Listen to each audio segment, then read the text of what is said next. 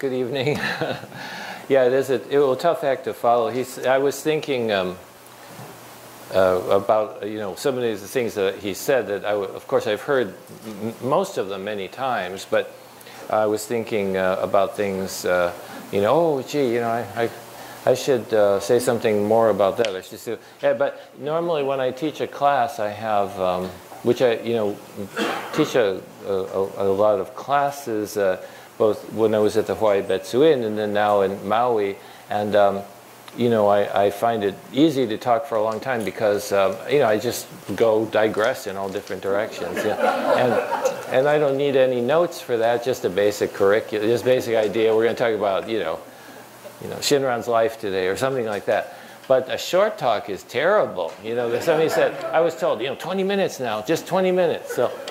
So I thought, well, and then Alan Goto said to me right before, oh, it could be like a TED talk, those TED talks, but those guys are always so smart, so that doesn't work for me. My TED talk, that would be more like a Fred talk or something like that. I don't know. So it'd be like, it doesn't sound, I wouldn't be too slick. And then also, but then I also thought, how about those, a lot of times when I'm looking for, I need to buy something, they have you look on YouTube, product review, right? Have you ever done that? Or even like how to use the thing that you just bought. So, but, so I thought, oh, well, what about like a product review? That's the kind of, what is Shin Buddhism to me? But of course, obviously, I wouldn't want to do that either because Buddhism and Jodo Shinshu, Shin Buddhism, are not products, like Dr. Bloom was saying. It makes it easier. I can just say, like Dr. Bloom was saying, it's not an object. It's not out there.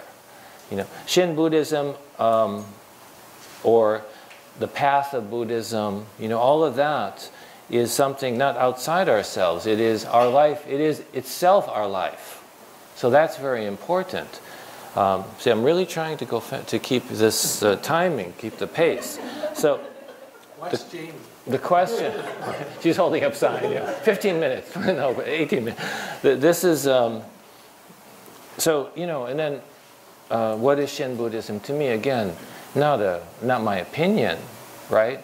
It's what it really, I can't answer that by giving an opinion of it, or even like Dr. Bloom said, you can, it is what it is to me, my life, my living. I can have opinions about it. And of course, I can study Buddhism and study Shinran's teachings and doctrine and stuff. And we all should, the more to understand, but to deepen our understanding, to grow.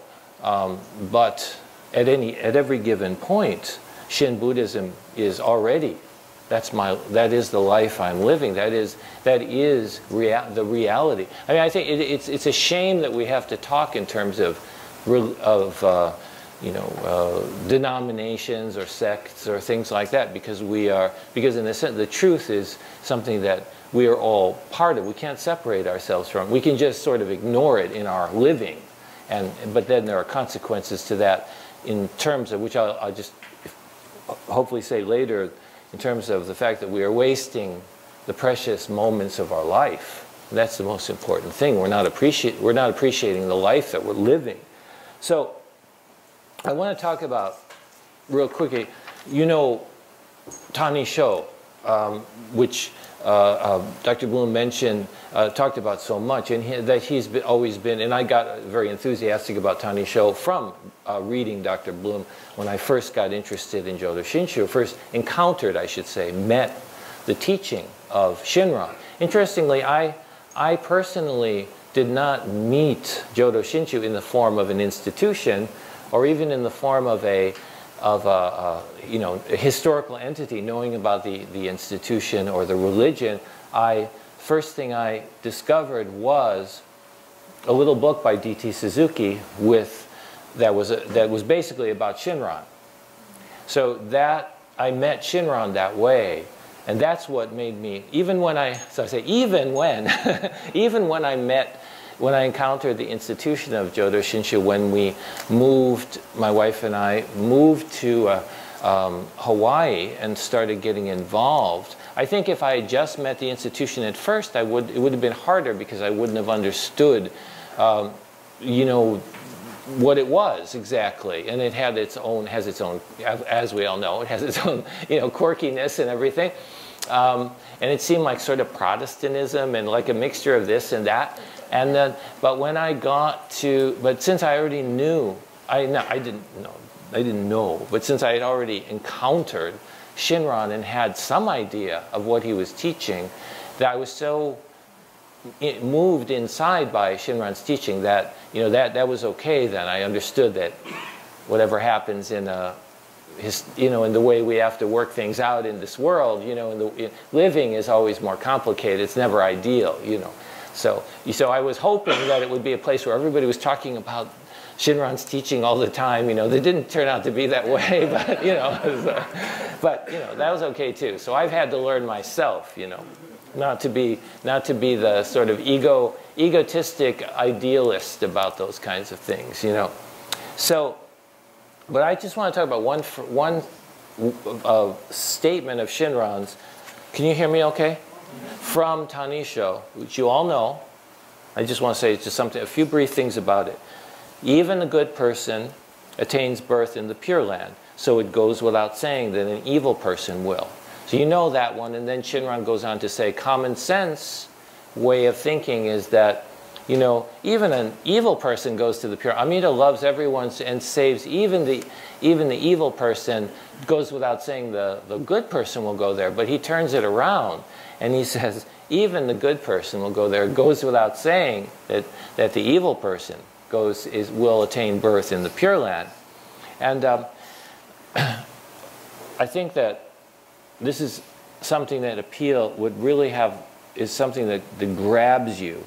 If you are the type of person like I think like myself, who's always been drawn to religious thinking, religious ideas, always kind of looking for spiritual understanding, spiritual teachings, and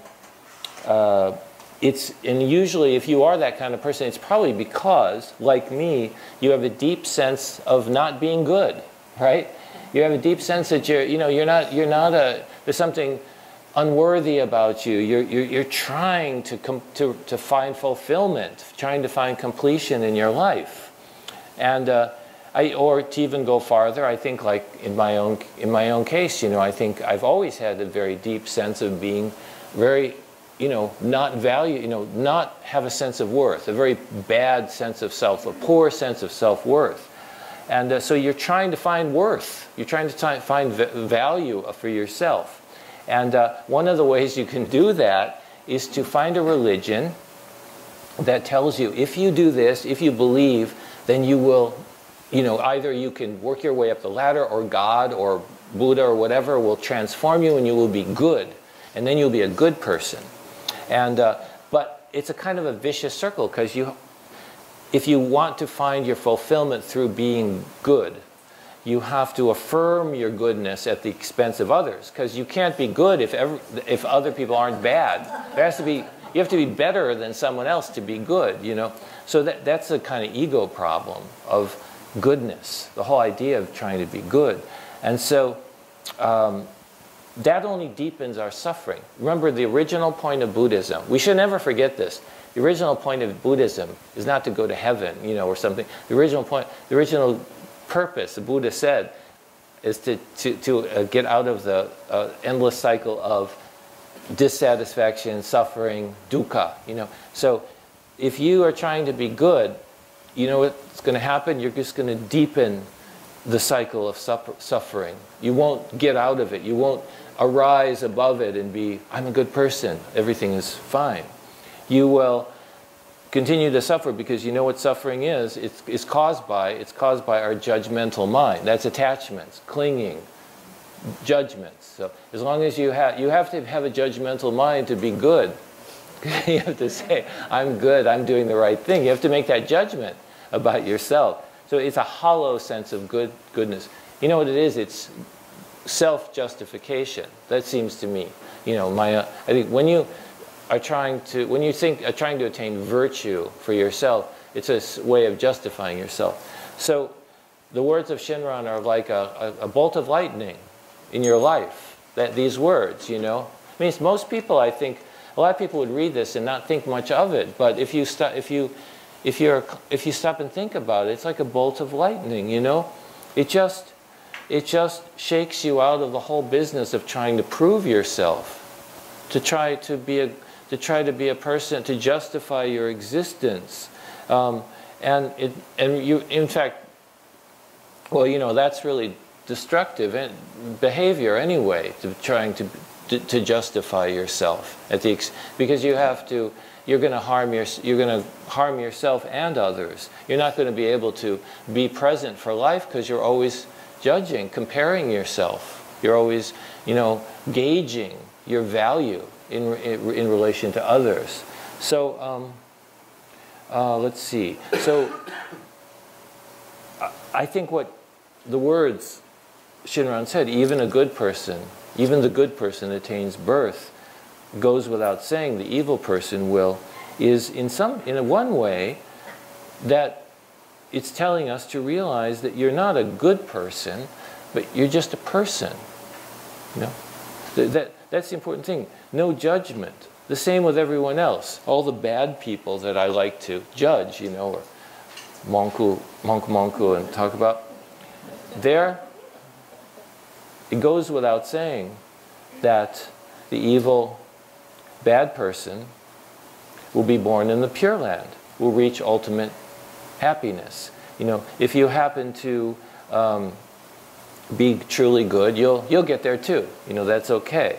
And that idea of this great compassion, this a deeper level, I think, but the idea of the great compassion that is at the root of all existence, the essence of reality, you know, Amida's great compassion.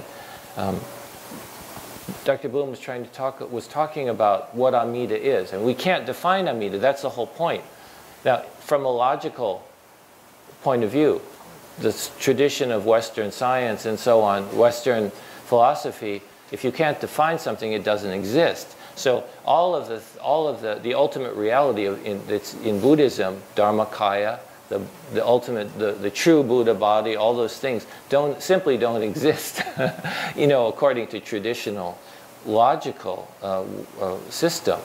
But that means there's something wrong with traditional logical system, because it doesn't. If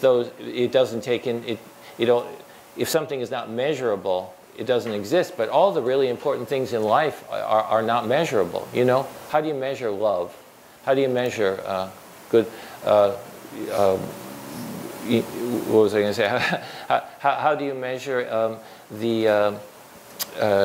whether something is you like something or not? Why is one work of art better than another? So some people say, no, that's not true. Nothing can be better. But actually, you know that some things are better than others. Well, how do you measure that? You can't use scientific instruments to measure. And, you know, Amida. You know the meaning, right? Amida.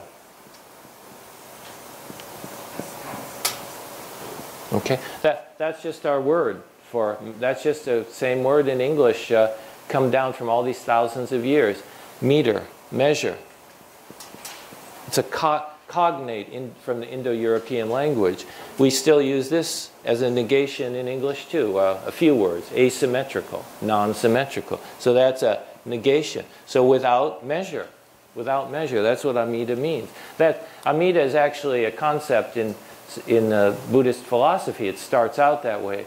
That Amitabha, light without measure, and Amitayus, life without measure, light and life. You can't measure. So by our rational means, Amida doesn't exist. That's absolutely right. You know, but Amida is actually what life really is. Oh, you could say Amida. I think another way to say is Amida is the oneness of life, interdependence. So we can't be separate from Amida. We are part of Amida is the ocean of life, and we're the you know, drops of water or the waves on the ocean of life, whatever image you want to use. But now here's the point, the most important thing I think to me. You know, this is the great compassion that is striving at all times to bring true peace and happiness to me, okay? Not because I'm a good person. That would mean that I had earned it, right? But because I could never earn it. So that's the compassion. It's directed toward someone who could never earn it. But that's not a moral thing. It's just a fact. I mean, have you ever, can you imagine just, so this is the picture we have to paint for ourselves. You know this is true.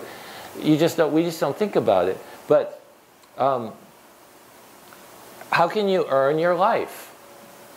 Right? I mean, think of it. You have 2 parents, you have 4 grandparents, 8 great-grandparents, and so on. That's just a couple of years back, a few years back. But it goes back and back and back, right? You have, you know, hundreds, thousands of ancestors. And then enough generations back, it isn't very much, you have more ancestors than there were people on the planet. So that tells you something else. It's all connected together.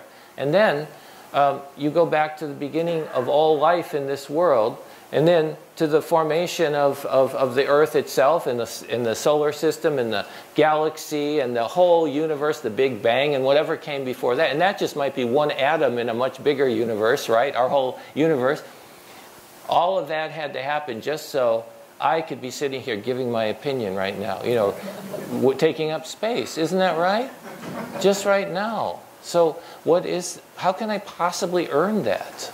You know, how can I possibly say I'm good? I'm a person who has deserve. No matter how much karma, good karma you have, or you know that you've done good deeds, even if you could say, and we don't even know if we say karmic condition from past lives. But what are is that your ego going from life to life? I mean, that was a debate in the history of Buddhism. You know, what is reborn? You know, and of course it was never really a comfortable idea. Actually, karma is just the ripples of our actions throughout time. It doesn't necessarily mean you. And the trouble with karma also is that when we do our mischievous, our negative behavior, we're causing harm. We think, oh yeah, I'll reap the punishment in future life. No, probably someone else will reap the punishment. You know, like all the global warming, we're condemning other people to suffer, you know, more than us, right? Because of our using all the fossil fuels and everything. So that's bad. So, you know, but that we can't help that either in a sense. You know, we can help a lot of what we do, but but it's so difficult to become good. Even things like that we know will be beneficial to us and to the next generation. We can't even change that. But that's a digression. So let me go back. But the point is, how can we even pretend to be the system? You know, most religions have that system of virtue. You earn reward or punishment in the next life, or in this life too. But how can you even pretend to be good in the face of the infinite working of reality that, you know, has brought us to this moment? And it's kind of arrogant too, it seems to me, because, you know, I think of myself here. How can I even pretend to have any kind of virtue as if I'm above the working of life? You know, here I'm able to live. All of us, we're sitting here, we're able to live because thousands of beings throughout the course of your life have donated their life to you, right?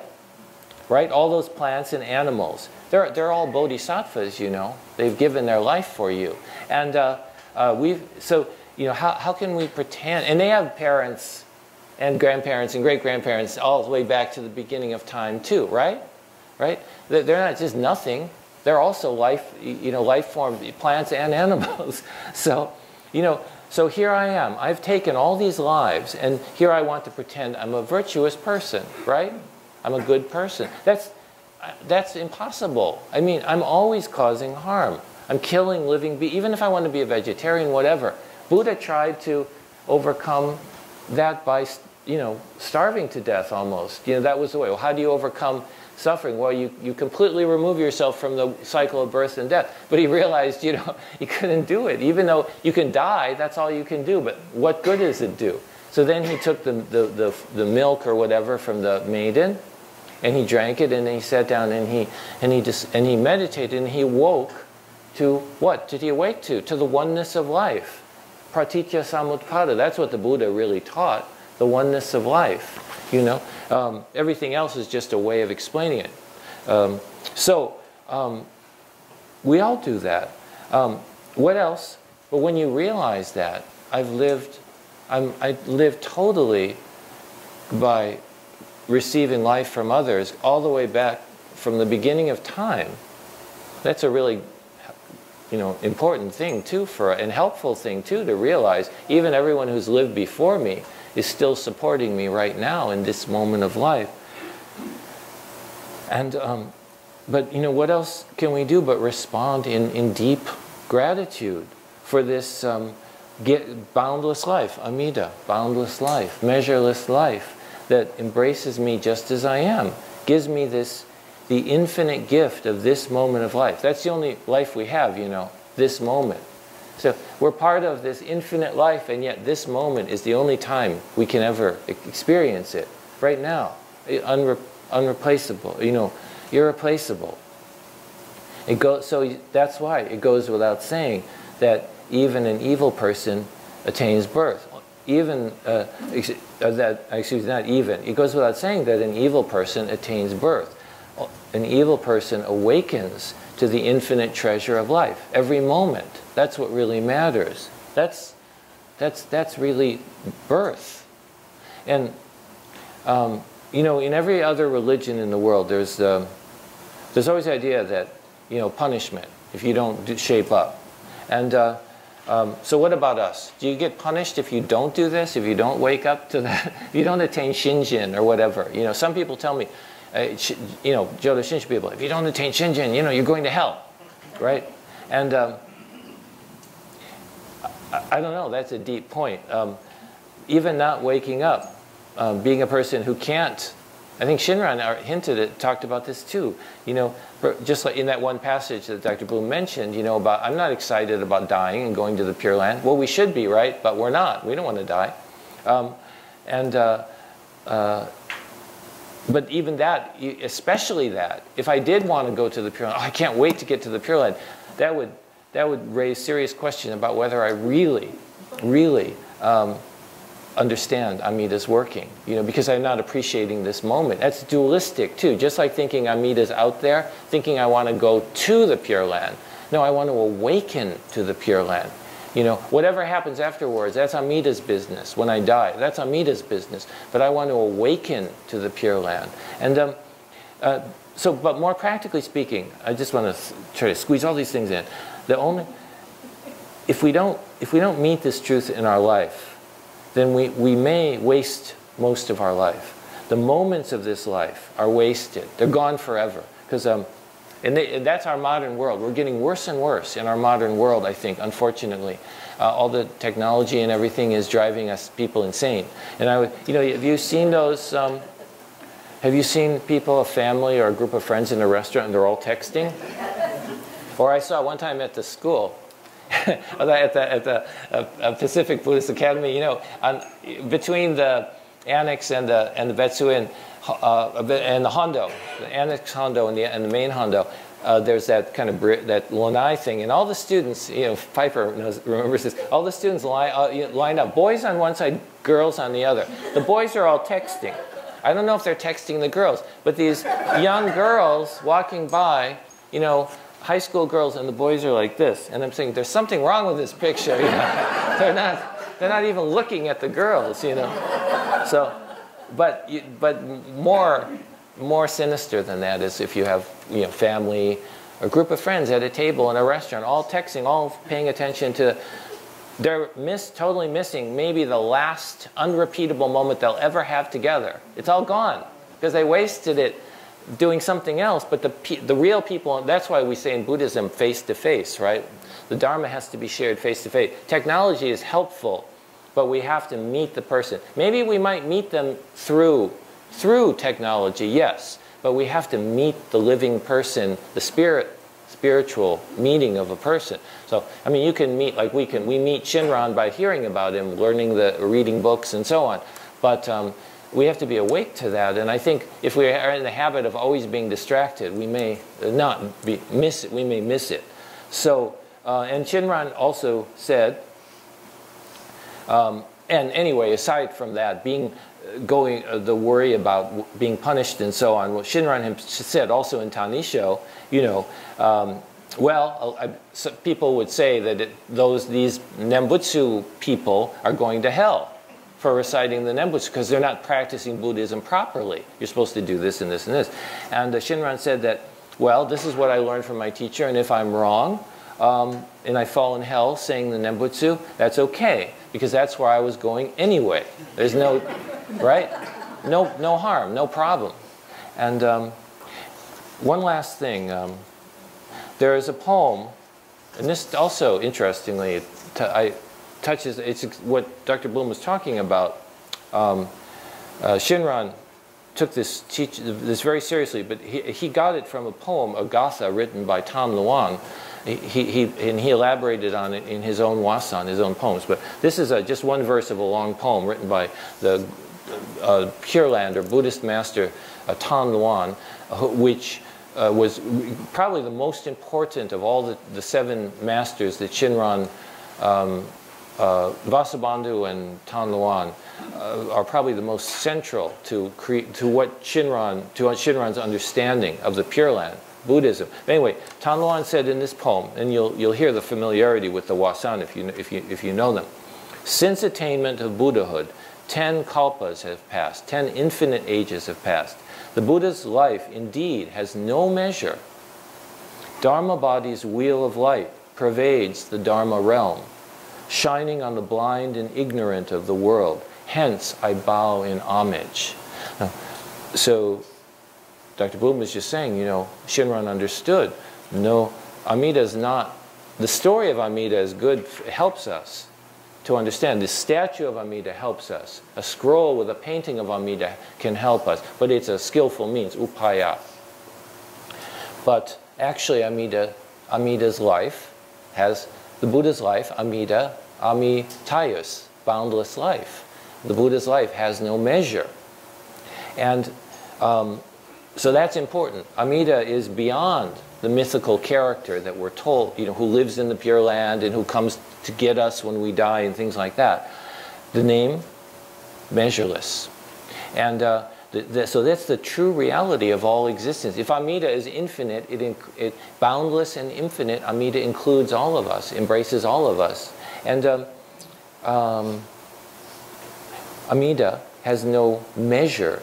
Amida is beyond all of our judgment and opinions, all of our calculations. And then the second thing that he mentions about the Dharma body, the formless body of the Buddha, infinite body of the Buddha, which is also Amida. A little distinction in philosophically, but it's the Buddha. It's Amida, boundless. And the wheel of light, Shinran uses this image in his first wasan that we chant, the first section of, I think the first or the second section of wasan, we chant the wheel of light. I always imagine this wheel of light just spinning throughout the universe, you know, pervading everywhere. And it shines on the blind and ignorance of this world. So in Shoshinge, which we traditionally chant every day, Shinran says that even though the sky is filled with the dark clouds, that's our selfish ego, our selfish, self-centered mind, blocking out the light of truth in this world, it doesn't block it out. In reality, the light is always there.